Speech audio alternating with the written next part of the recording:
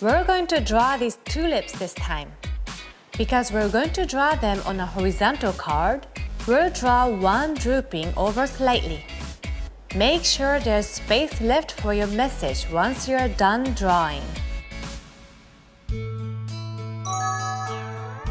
Decide on the composition, then soak the ink brush with ink and start drawing a stem for the flower on the right.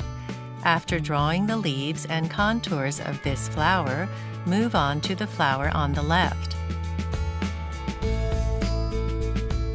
Try to show the softness of the petals with your lines.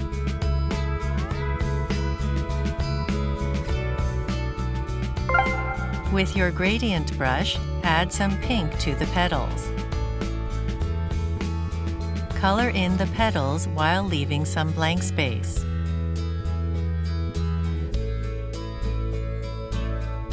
Then add a bit thicker pink on top. Wet the coloring brush, then mix emerald green and yellow green to color in the stalk and part of the leaf. Leave some blank space here too.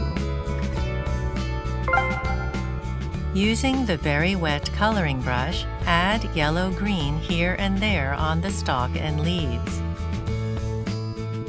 Be sure to leave some blank space here too.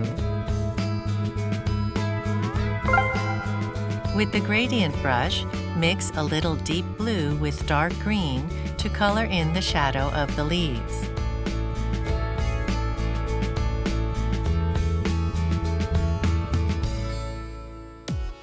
We're all done. I think it looks like the drawing is popping out of the card.